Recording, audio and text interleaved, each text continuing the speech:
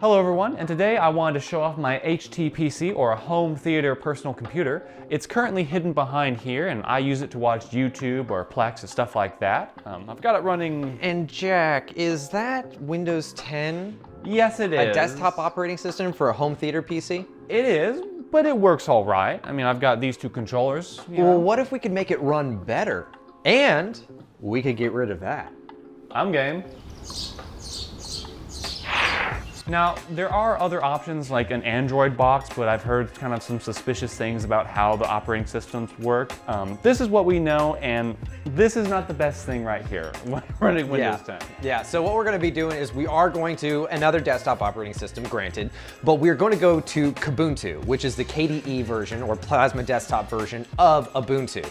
And we're gonna be able to customize it to where it feels a lot more native, a lot more like it's an actual home theater sort of setup and operating system. So it'll be a lot better than running a full desktop type operating system that's just not optimized for sitting back on the couch and pressing a few buttons. All right, Jack, so have you ever flashed a USB stick for Linux? Not for Linux, no.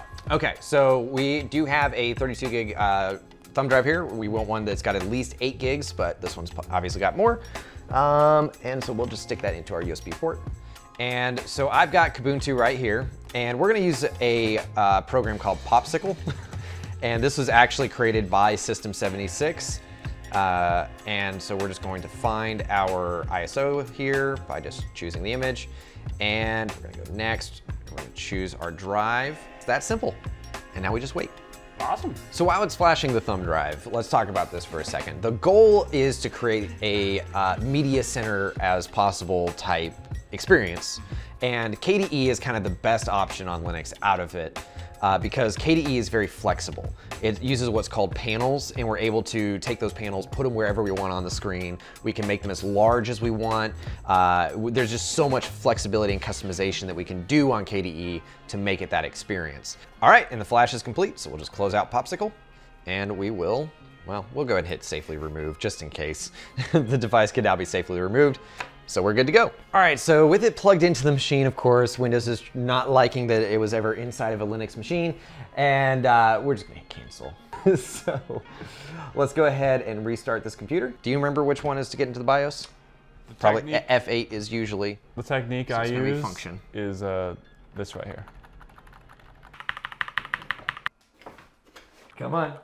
Was that the name of the... Is it Fox? Okay. One eternity later. All right, so like we said, this computer only has USB 2.0, so this is gonna be a little slow, but it should be fine. So, you've never installed Kubuntu before, so I'll walk you through it. Go and click on Install Kubuntu. So obviously you're using a English keyboard, US English keyboard, so continue. Software, let's do a normal installation, but uncheck download updates while installing, but install third-party software for Wi-Fi and all the other drivers. Do you have this connected through Ethernet? Yes. Okay, otherwise we would have to do a wireless, or a Wi-Fi connection. Yeah, it's connected. So that would be another step that we'd have to do normally. Use entire disk. Yep, and just hit install now. So it's just gonna take it to that Kingston drive, and it's just gonna wipe the whole thing, reformat, and make it Kubuntu, yes. Continue. Okay, so, okay, it picks up the time zone correctly, and go ahead and type in the username details and stuff. Do I need a password? So, you do need a password, but you can make it log in automatically if you wanted to. You'll never guess what this is. We're not getting it to install the updates while we're doing it. I've had a couple issues with that before. Like I've done the install, it goes to install the updates and stuff like that. It might crash while trying to install the updates. It's just better to go ahead and get the install done because you can always update later. Software wise, obviously we're gonna get you Opera. You like Opera. Spotify for you. Minuet Music Education. Mm-hmm. Can I learn to play the piano in here? Yeah, you could. All right, so now the installation is complete, and hit restart now. And so as it's winding down, we're gonna want to, remove the installation medium and then hit enter. Hey! All right, so there we go. We have a fresh Kubuntu installation. And yeah, if you don't mind, I guess I could take over from here. Yeah, go ahead. And we'll go into some of the first things that we want to do here. Now, you don't have an NVIDIA card in here, nothing like that, so we don't need to worry about installing NVIDIA drivers. But I will say this, it is dead simple on Ubuntu-based operating systems. You literally just go into the settings, then you go to additional drivers and hit install. It's fantastic. So we do have the desire of Kubuntu to do updates. We need to do that. Here's the thing, you could probably get away without it, but I mean, it's best practice after a fresh install to just go ahead and do all the updates. Yeah, so this is Discover. The Discover app is KDE's app store, if you will, like Apple App Store. It's also where you maintain your updates and stuff like that. So you saw in the corner, actually you can see it right there still, there's this little icon. Yeah. That's indicating that you need updates. Okay. And one thing that's really cool is all of your software is updated through here, not just the operating system. And then if you ever want to find other applications, you can go over here to the application tab and you can search them all in here. But I'm gonna be showing you something that's kind of new to Linux overall. I mean, it's not like brand new or anything, but it's taking over the world of Linux app distribution. All right, so we have done an update and we will do, of course, the gratuitous restart. Now, we can actually get into installing software, doing some customization, things like that. So let's just go ahead and get this optimized and set up for what we want. The new application system that I'm talking about is called Flatpak. And Flatpaks are a containerized application that basically allow you to create one version of an application and use it across all Linux. Because it used to be, you know, you create an application for Ubuntu, it's not gonna work on Fedora. So we go to flathub.org. This is basically an online app store just full of all the different apps that you wanna use for Linux. So the first thing is we're gonna wanna set up FlatHub. And then we're gonna go to Ubuntu. And Flatpak is already installed, I believe. Now, this is the only bit of command line we're gonna have to touch. Okay. So, there we go. There we go. Then yes. Yeah, I do wish that they had just like a little GUI installer, but all you gotta do is copy these commands and paste them in. And like I said, you can do all of this. After this initial piece is set up, you can do all of this without Ever going to their base. Yeah, ever going. And just restart? Yep. Okay, so we've enabled Flatpak. And so now if we open Discover, our software center, we're gonna be able to go in here and say we search for Blender. I don't know if I want that on here. Yeah, we'll be fine without it. Well, yeah, it's supposed to show all the apps in here. Anyway, I'll show you how to just do it from the web browser. Because again, we're gonna install like, what, 3 apps and it's never gonna get touched again. Say we wanna install, oh, we said Spotify, right? Yeah. So we'll find Spotify. So there's a Spotify app and we can go click install and see this application, this little file it downloaded. So we click on that and we'll open it up in Discover. Oh, there we go, Discover Flatpak backend. That's what we needed. So now it integrates it to where we can use Discover for all this, there's my password. So now if we were to search, say, Spotify,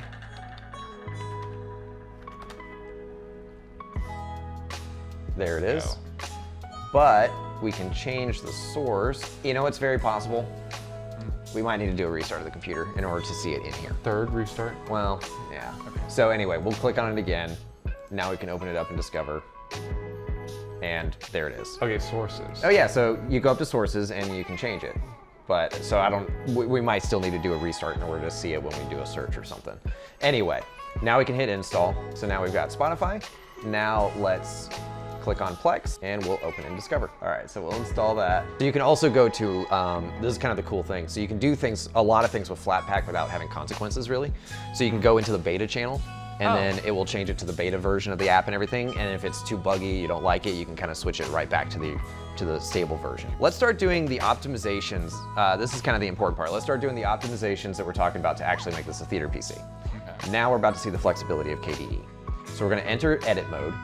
And now we can move this. What we can do is grab here and we can move this pretty much anywhere we want. So the application launcher, we can actually show an alternative one. So this one's really cool, application dashboard. If we switch, let's exit out of this. Application dashboard is like a full screen deal. And so we could favorite all of your favorites. And I think we can make it launch to this dashboard. But wait a second. Let's delete the panel altogether. Let's go into adding widgets. Oh, you can add like a big old clock? Yeah, okay.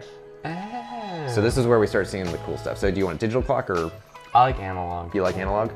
So let's throw the analog clock onto there. Community design.